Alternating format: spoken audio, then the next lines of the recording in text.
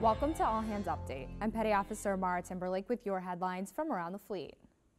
The flight deck of the aircraft carrier pre-commissioning unit Gerald Ford was completed April 9th following the addition of the ship's upper bow at Newport News Shipbuilding. The ship is slated to launch later this year. The Ford class was redesigned from the keel to the mast of the island house and is the first new aircraft carrier design in 40 years. The Secretary of the Navy released the names of 7 new ships April 12th. 3 of them will be joint high-speed vessels, USNS Trenton, USNS Brunswick, and USNS Carson City. 2 will be littoral combat ships, 1 will be an amphibious transport dock ship, and 1 will be an Ocean-class auxiliary general oceanographic research ship.